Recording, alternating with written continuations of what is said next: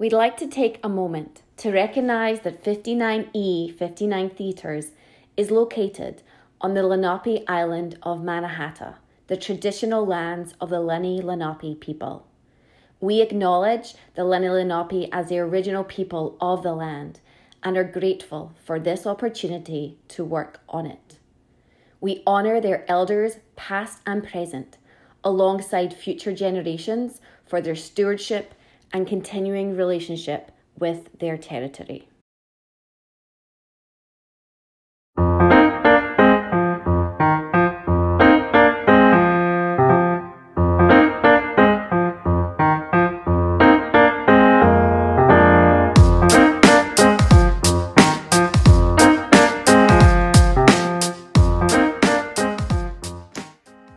Good evening and welcome to 59E 59 Theatre's member event. My name is Kirsty Gockel and I am Director of Marketing here at the theatre. So normally this time of year we would be gathering in Theatre A and we'd be sharing with you some of the exciting summer productions that we had in store for you. Sadly, because of the pandemic, we are instead here for another virtual update. So the biggest news, and I'm sure you have not missed it, is that there's finally now an end to the pandemic closures of our theatres. Yay! We're so excited and we honestly are working so hard to put all our reopening plans into motion so that we can welcome you back. So dates. So you've probably seen Broadway did make some announcements about some of their shows starting to open as early as September of 2021 through to the winter of 2022. And similarly, most of our colleagues in the Off-Broadway community have a similar time span starting in September of 2021, going through into early of 2022. As you will hear this evening, we are very busy in the building undertaking a lot of construction projects to ensure that the building is in tip-top shape to welcome you guys all back live in person in January of 2022. We're very optimistic that by that time, many of the current COVID restrictions will have been relaxed. And so we really do hope that the experience you will have when you return will be much closer to normal and the experience that you have been used to. So just want to say thank you so much for all your continued support during this challenging time. And we cannot wait to see you again in person at the theatre. And now I'll pass you on to my colleague, Kelvin. Hello, members. Thank you for joining us today. My name is Kelvin, and I am the Director of Ticketing Services here at 59E 59 Theatres. As some of you may know, we've had to scale down our box office support team during the pandemic, and it's now just the three of us. We've had the pleasure of supporting our customers through the course of 59E 59's Plays in Place online programming. And a big thank you to Leah and Lloyd, who have been working in the box office remotely this whole time, and for all of their amazing support. If you ever have any questions about events, tickets, or memberships, please contact us by email at boxoffice@59e59.org. As a reminder, we provided all members with a complimentary 2021 membership extension, which is currently set to expire on January 2022. Therefore, all memberships will not require renewals at this time. We will share further updates about memberships this upcoming fall for the next year. Speaking of our Plays in Place online programming, before we move forward with today's session, I want to share with you all a quick reminder that the last two performances of Missed Connections are this upcoming Wednesday and Thursday evenings at 8 p.m. Eastern Time. There are a few tickets still available for this Zoom experience. You may visit 59e59.org to purchase your tickets. Just a reminder, only one ticket is needed per household. Now I can pass you over to our Managing Director, Brian Byrne, for updates on what's going on at the theater.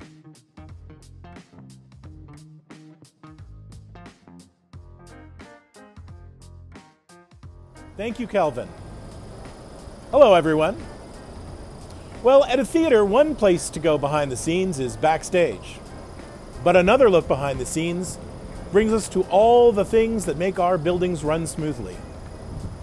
Today, you'll meet our facility manager, Ryan James Monroe, and he and his staff are as critical as anyone and helping us all have a pleasant experience at the theater, whether comedy or tragedy.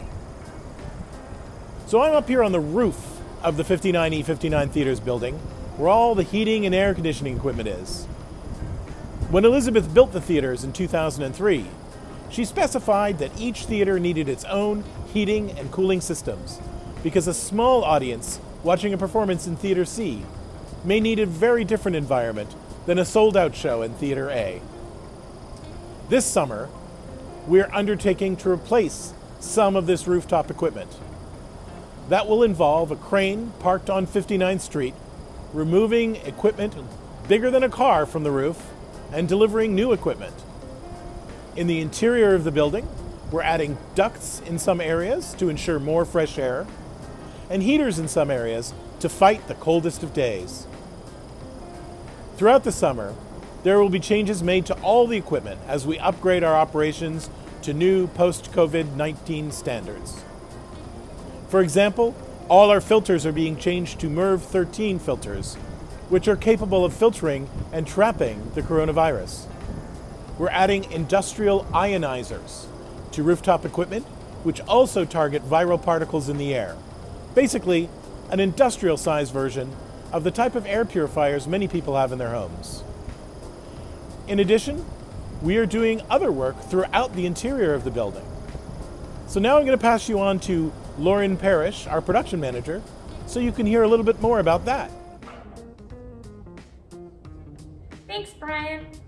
So I'm here today in the theater with the crew, so we have our masks on. In the last year, we have been working on a number of small but significant improvements to the space, my favorite of which are these railings. They weren't here before. You all asked for them, and so we added them. There will be a lot of wonderful things back in the theater when you are back in the theater. Handing it off to Ryan. Thank you, Lauren. Hi, everyone. My name is Ryan James Monroe, and I'm the facilities manager at 59E59 Theaters. I'm in the building today to meet with an iron worker who is repairing one of the steps in our main stairwell in the lobby space. But while I was here, I wanted to take you downstairs and show you a project we've recently completed.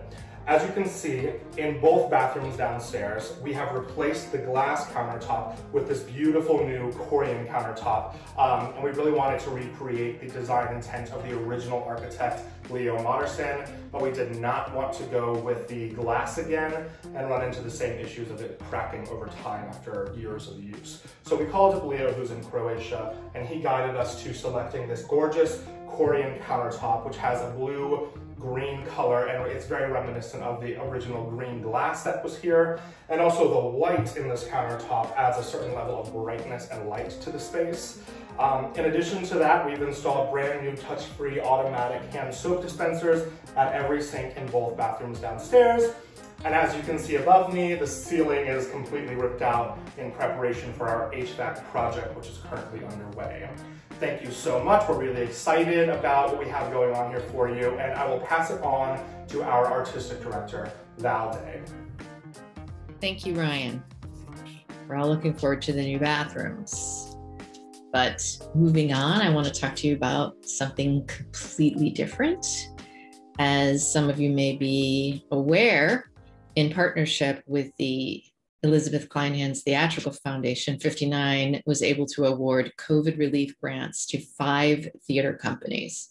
2 of the companies that we gave grants to are co-op resident companies. The first of which, New Light Theater Company, is using their award to further develop and hopefully produce in 2022 at 59 a new play by their New Light New Voices award winner, E.E. Adams.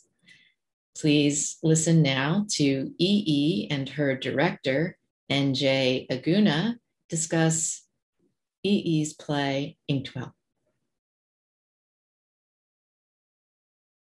Hi, my name is Erin, and I am the playwright of Inkwell. And my name is NJ, and I'm directing Inkwell. Great. So, why did you write this play? Okay, so I wrote this play because I wanted to explore a family in grief and how grief isn't always linear and that it's many emotions. It's not just sadness, it's also unexpected joy. It's despair. It's also like inspiration, and how the somewhat we think of a linear way of mourning someone is actually more of like a spider web of many different things. And so that is why I wrote this play. So, NJ, what excites you the most about directing this play? I mean, you've already covered so many things, but it was exploring a family in grief, and I'm all about relationships on stage and how they can really show us how to have more conversations with each other and also show us the lives that we're living. And it's also the escapism of the show. Just escaping into memory is always a fascinating thing for me. And I love the way that it is explored here in this play. So I'm excited to bring it to audiences at 59E59, especially, because we need it. We need to, to commune together in a space and, relearn what it's like to be human, I think. Yeah. It's been a long time, a lot of Zoom screens. So I'm ready to get into space and like actually meet you face to face. I know. And not face to Zoom. So I know. I feel like you're going to be a totally different height than I imagined you, and it's going to take me like a second to get used to it. I mean, because like people on Zoom, someone told me they were like 5'11", and I was like, I definitely thought you were shorter than that. Okay. Yes. All right. Well, we'll see you all at 59E59. Yes, we'll see you all at 59E59. Looking forward to see you all soon.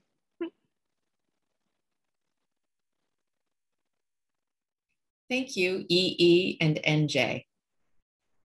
Next up, we have our newest co-op resident company, Less Than Rent. They produced the phenomenal How to Load a Musket in early 2019. Less Than Rent will be using their COVID funds to develop a new play by Nora Bridget Monahan. Please join Rachel B. Joyce, co-artistic director of Less Than Rent, in her conversation with Nora about their play, Marchand, Marchand.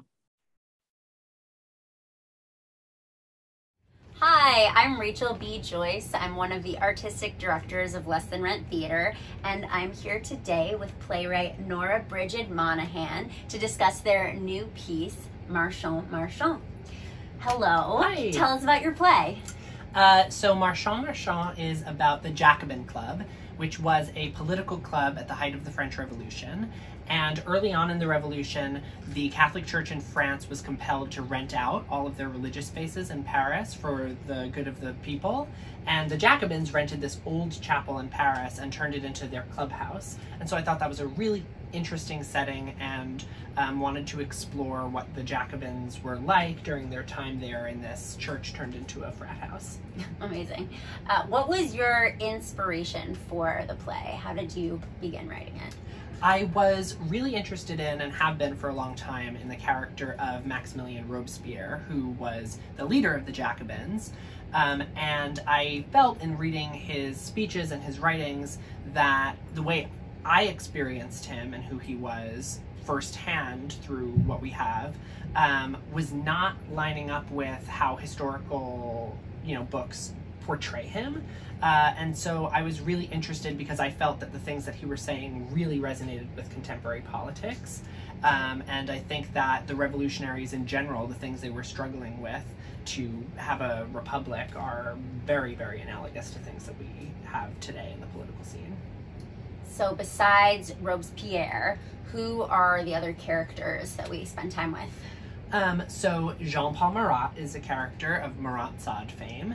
And then we have Pauline Léon and Claire Lacombe, and they were two Jacobins who founded a French women's society, which only lasted 5 months due to a scandalous love triangle that they were involved in. But really the play pretty much exclusively focuses on the revolutionaries. Unlike, a lot of media, I'm not looking at Louis XVI or Marie Antoinette, some of the other more famous folks from the French Revolution. We briefly see the Marquis de Lafayette from Hamilton, of Hamilton fame, but that's really it. It's mostly looking at the working class people and people living in poverty who sought to overthrow their government and establish a new, fairer system of government for themselves. Well, we are so delighted to be developing it with you, and we're grateful to 59 East 59 for the opportunity. Thank you. Thanks. Thank you, Nora and Rachel. Next up, we have longtime 59E59 favorite, The Play Company. Please welcome Kate Lowald as she tells us about a project that really caught my eye last year. I think you'll enjoy going behind the scenes of this quirky and moving project, Django in Pain. Hi, I'm Kate Lowald, the founding producer of The Play Company, known to our friends as Playco. I'm Anna Graham, and I'm artistic producer of Por Piedad Teatro. I'm Antonio Vega, and I'm artistic director of Por Piedad Teatro, and we are the creators of Django in Pain.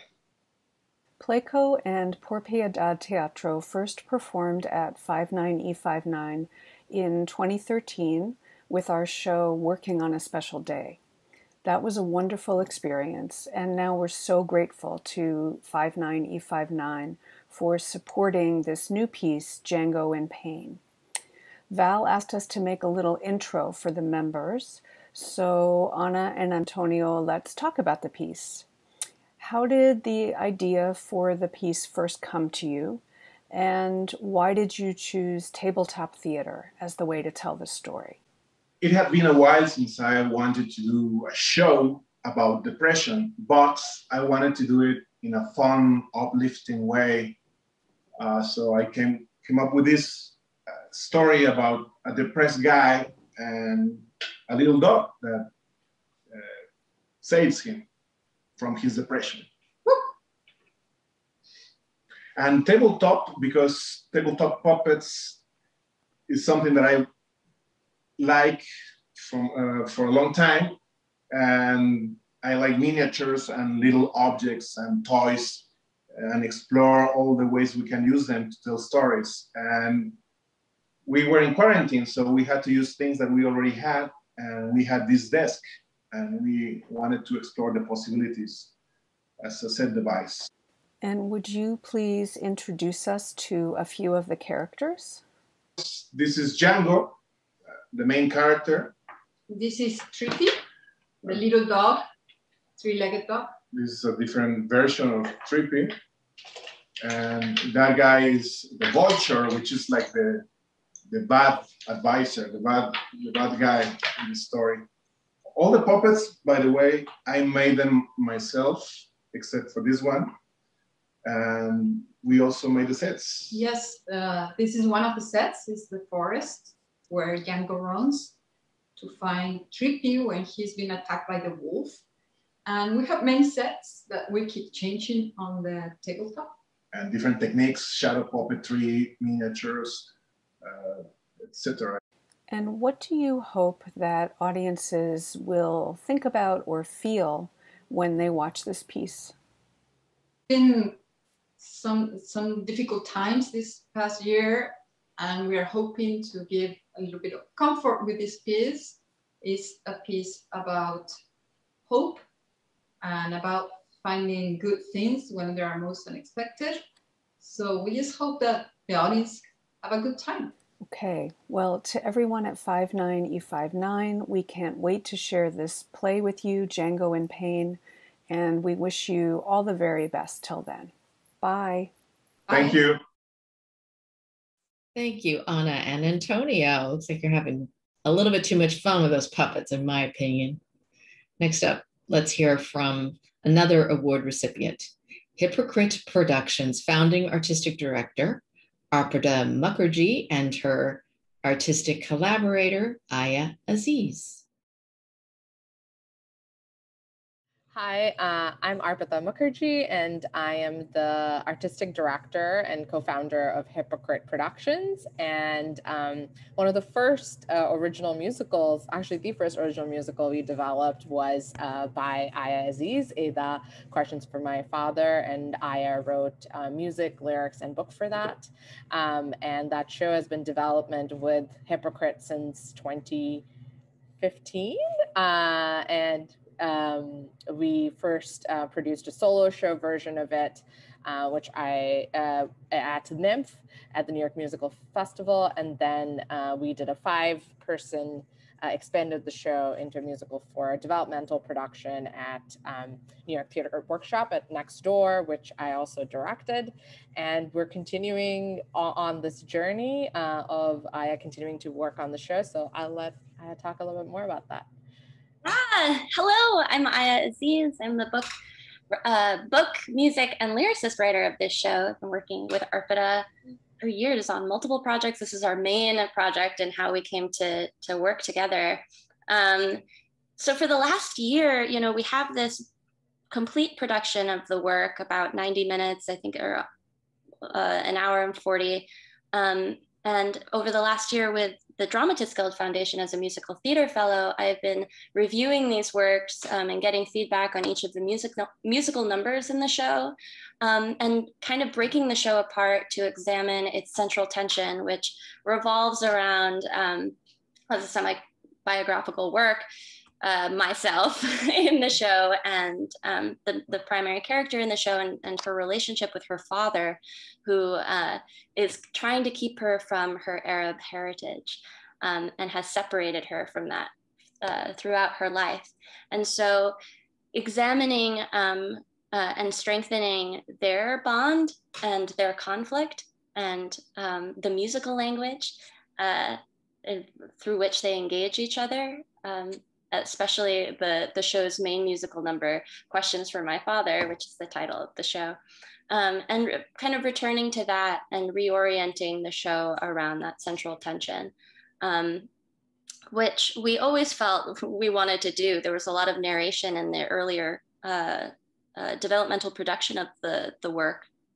And so this last year, I've been kind of restructuring and getting feedback on that story structure, between dad and daughter, and also all of the other smaller stories the show holds within the world of her family and the world of, evolving in the Arab diaspora. And so it's been an experience of reorganizing and exploration. And this next step is going to be taking the new outline of the show and writing through it, and finding the musical language of the new material.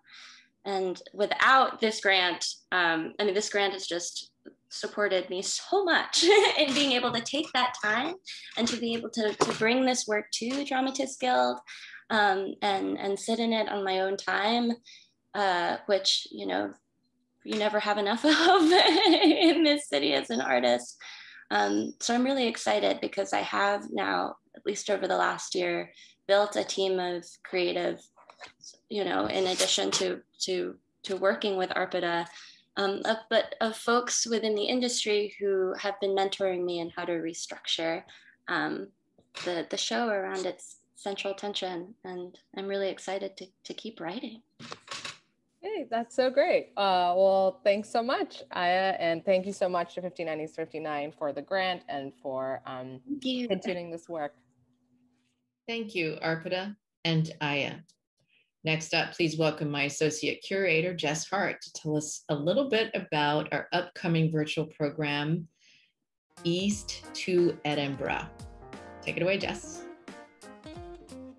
Thanks so much, Val.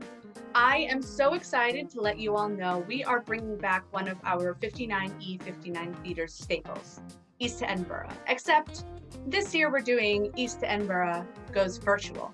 That's right, E2E Goes Virtual. Tickets go on sale June 15th, so you have about a month. I know, we're telling you a little early, but we gotta get you excited. That one ticket that you can buy starting June 15th will get you access to every show in our theater. Again, that's 9 shows. 1 ticket, 9 shows. You get them all. You don't have to pick and choose. And you might be asking, Jessica, how much is that 1 ticket? For members, it's only $18. I cannot wait for you to see the amazing work these artists have made. Thanks so much. Thank you, Jess. And thank you, everyone, so much for joining us this evening. We're very sorry we're still only able to do this online. But we ask you all to raise a glass and toast with us. The end of the pandemic looks like it's visible in the not too distant future. Here's to all of you for continuing to support us through these times. Cheers. We look forward to seeing you all in person in the future. Thank you so much for joining us this evening. Have a good night.